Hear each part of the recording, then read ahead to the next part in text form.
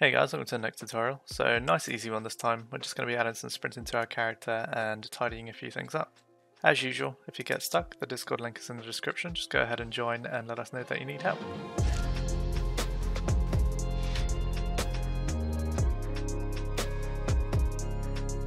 Alright, so to add our sprinting, obviously we're just going to go straight into our default input and we're going to add our action here. So the way I'm going to do my sprinting is when you hit shift, left shift on the keyboard, we're going to toggle a boolean to true. And if you hit shift again and that boolean is true, we'll just set it to false. Or if you let go of moving forward, then we'll set it to false as well. So it's going to be kind of like a hybrid toggle. You'll see what I mean once we get it working. But I think it'll give it a nice feel. So again, I'm just going to add a new action called sprinting, or actually let's just call that sprint. New action called sprint, and it's going to be the left shift on the keyboard. I'm just going to click save, let that generate, and then we can go create the boolean for it. Alright, so let's go into our player controller script, and we'll just create that boolean. So we'll just make it a private for now. So private bool, and we'll call that is sprinting. Just like that. And what we'll then do is obviously just create our function that'll actually set that boolean. So again, we'll have a private void, and we'll just call that toggle sprint. Just like that. And then inside here, we'll just set is sprinting equals not is sprinting. So it's literally just going to set it to the opposite value that it's set to, which is pretty much what we need. We'll add a few more checks in here once we actually add some stamina in, but for now, that'll be it. So let's go over to our awake and just quickly add in the input listener. So we'll duplicate one of these, and then of course instead of prone, we're going to use our new sprint, and we're going to use our new function called toggle sprint. Alright. Now that that's all set up, let's just do some cleaning up. So you may have noticed now that we have our new crouching system, we still haven't made it so that you can't jump when you're prone and jump when you're crouched. So with these features, every time we add a new feature, we are going to have to go through and make sure that they work with each other.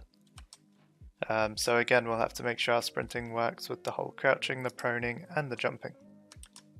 So I'm going to leave this here, even if we're not grounded, because that shouldn't be a problem toggling sprint when we're in the air. It'll just make us sprint when we're on the ground. But what we are going to do is inside our jump, we're going to add a few more checks. So as well as this is grounded, we're going to add a few more if statements. So let's add another one. And here we're just going to be checking the character stance. So I'll do an if, and I'll check our, did we call it player stance? Player stance equals player stance dot crouch. So if we try to jump and we're crouched, we can either return, so if you just want it to ignore the fact that we've jumped, you can leave that here. Or if you want to do what I'm going to do, I'm going to set it to the player stance to stand. That's not stand. There we go. So if I try to jump while I'm crouched, it should just make me stand up. So give that a go.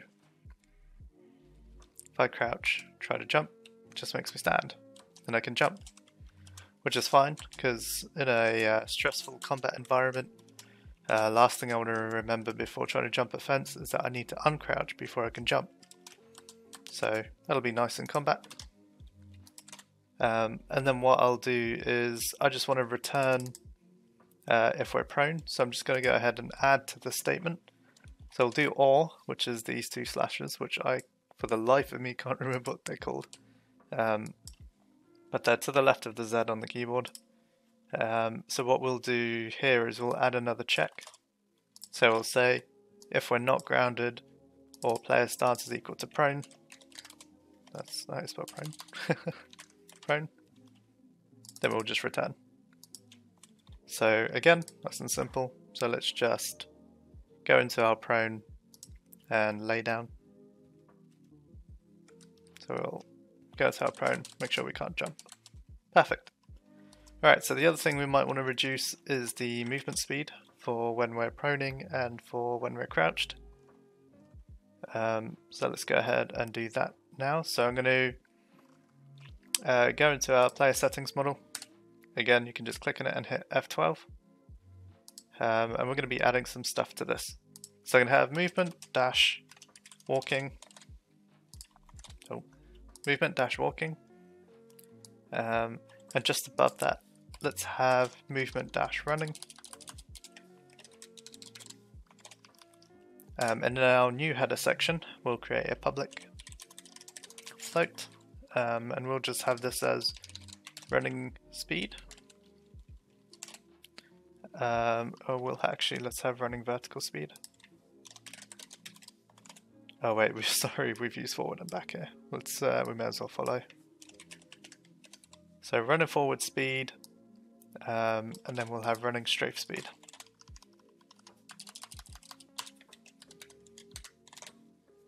Cool. Alright, so let's plug these in before we actually go to the crouch and prone speeds. So if we go down, we can minimize awake now, we can minimize jump, and we can minimize toggle sprint. Let's just open up our calculate movement. And then what we want to do is right here before we set the movement speed, and probably before we set these variables, we can actually calculate the speed here. So instead of straight up just setting the speed, we'll calculate these first. So let's just give it a temporary variable for now. So we'll have var vertical speed equals 0.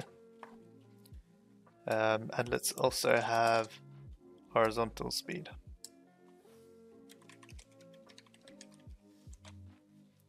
Okay, so obviously now we have a conflict, which is perfectly fine. What we'll do is, instead of creating these variables, so let's put our new variables in place of this variable here. So that's our vertical speed, that's our horizontal speed. And then instead of putting them in variables here, we'll just use the straight up values in the vector 3 below. So I'll pop that inside there, completely get rid of those. Okay, nice and clean. We just need to work out the values for these. So what we could actually do by default, we could set them to our player settings. Dot walking forward speed. And player settings dot walking strafe speed. Cool. Alright, so we're going to do a few checks on the sprinting. So actually right at the top, we'll just quickly add an if statement. Okay. So what we'll do for this if statement is our sprint cancellation. So if we're not holding W or holding the left analog stick forward, we want to cancel out the sprint. So very easy to do. What we can do is just use our input movement.y, and we can just check that that is greater than 0. Actually, we want to check if it's less than or equal to 0, and we'll just add a little margin. So I'm going to say 0.2f. Okay, so if our movement y is less than or equal to 0.2f, we cancel out the sprint. So we'll just set is sprinting equals false. Cool. I'm actually going to copy this and bring it down to our toggle sprint. And I'm just going to paste it in here. So it's going to do the same check. And then after it, I'm just going to add a return. So when we try to toggle our sprint, it's going to check that condition. And obviously if that's not met, it'll make sure it's set to false and it'll exit out. Right, so all that's really left now is to calculate these speeds. So let's firstly do our sprinting. So we can add an if here, and we can just say if we're sprinting, then vertical speed equals, it's in our player settings, isn't it? Player settings dot running forward speed, and we'll do the exact same thing for horizontal speed, except obviously with our running strafe speed. So inside our sprinting, we set our vertical speed to running forward speed and horizontal speed to running strafe speed. Cool. When we do add stamina, obviously we'll just check our stamina in here, and if we don't have enough stamina, it'll set our sprinting to false. But we'll come back to that when we actually add our stamina in. For now, we're going to have unlimited sprint. So let's just check that that's working. One thing you're going to notice is that our speed transition is instant, and that is something we're going to fix in the next episode. But for now, let's just quickly check that our sprinting is actually working. So we'll make sure we expand our player settings and we have actually given default values to our running forward and running strafe. So just to be able to tell the difference, I'm going to go ahead and set it to very high values. So let's do that and hit play. And it looks like I have got these the wrong way around again. Okay, so it's inside our new movement speed, it's our horizontal speed first, and then our vertical speed. I swear I did that in like the first episode as well. Okay, and we don't want to just switch the speed, we also need to switch the axis around. So the first axis is going to be X, and the second one is going to be Y. So just make sure horizontal is with input movement.x and vertical is with input movement.y. It's getting too far ahead of myself there.